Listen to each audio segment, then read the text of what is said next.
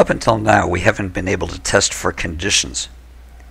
When we ask a person for their age in years, as in this program, if they enter a negative number, we do the calculation anyway, even though it doesn't make any sense. We'd like a way to tell if the input is valid before we do the calculation. And that's why Python has the binary if statement, which has this generic model. If some Boolean expression evaluates to true, we do some statements. Otherwise, the expression worked out to false, and we do other statements. That's a bit abstract, so let's put a binary if into this program. We're going to say if the years is greater than 0, everything's okay, and we'll indent the things that we want to do as the result of the if. We want to calculate the days, and we want to print the result. Otherwise, the years is not greater than 0, so we need to print age must be greater than 0. Let's run the program again. This time, if I say the age in years is 35, it does the calculation.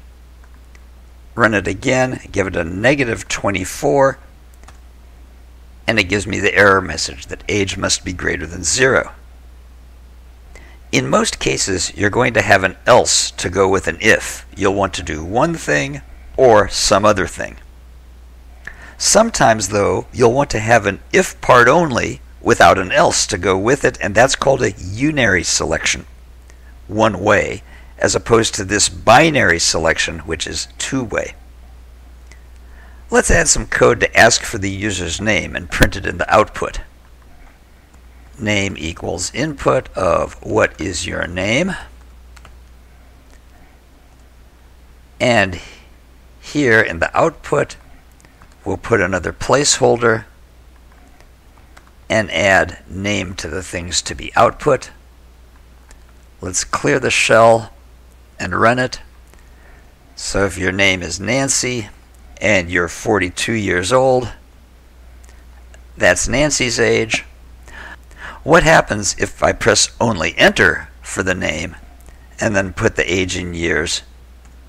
It says you're about 15,330 days old, comma, period. And that's fairly ugly. Let's put in a unary selection to provide a name if the user hasn't given us one. If the name is equal to the empty string, and notice I'm using two equal signs here. Remember, a single equal sign means assignment. A double equal sign is asking a question.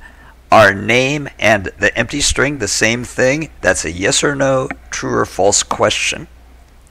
If the answer is true, then we're going to set the name to mystery user. We don't need an else. If the name wasn't the empty string, it's the name they entered and it's the one we want to use. Let's clear the shell and run it. First with a name like Fred, who's 19. And let's run it again, this time with no name, 19. And it gives us the name mystery user instead of Fred. And the output is a little bit more humorous and at least not as ugly as it was before.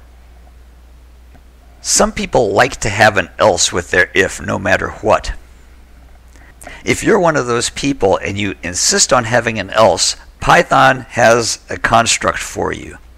I can say otherwise, else, pass. Pass is a special keyword that means do nothing.